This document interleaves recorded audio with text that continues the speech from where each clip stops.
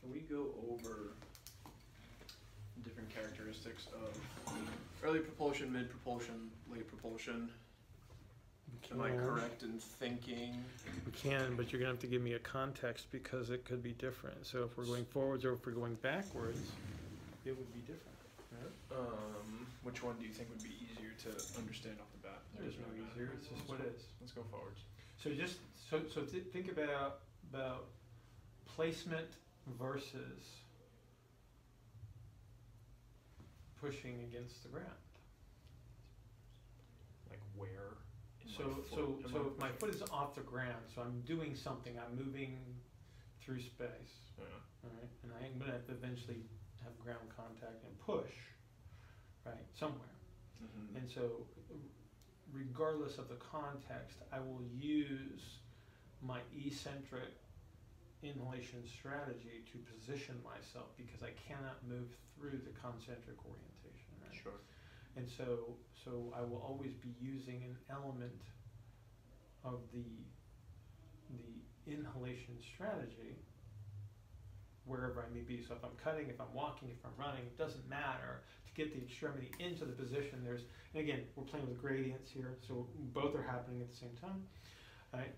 But to get my foot somewhere, so I'm going to position it above the ground, so when I do make ground contact, I achieve the desired result. Right? So I have to use my inhalation strategy to get there, and then as soon as I make ground contact, I have to start resisting. Okay. Right?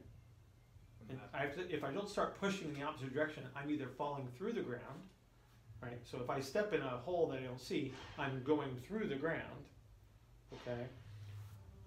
Or I'm collapsing.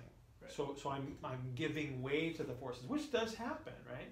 So again, it all and the problem arises. So think of like a left foot cut. Okay. For a second, and so I position myself in my inhalation strategy. Right.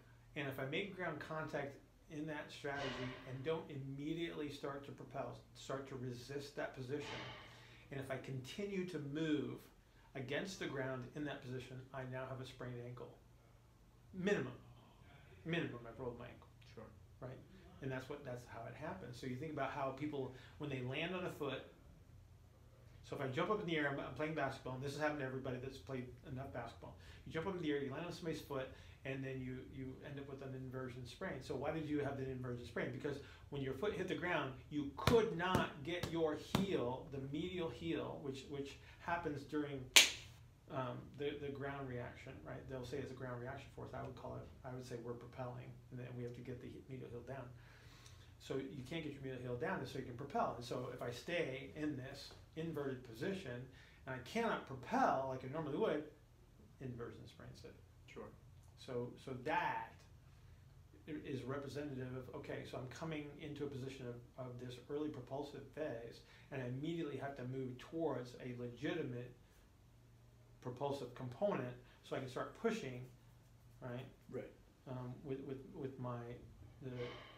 the entire calcaneus under those situations. So sprinting's a little bit different, right? But it's still a propulsive phase because you have to understand where the maximum propulsion actually occurs, which is not with the calcaneus.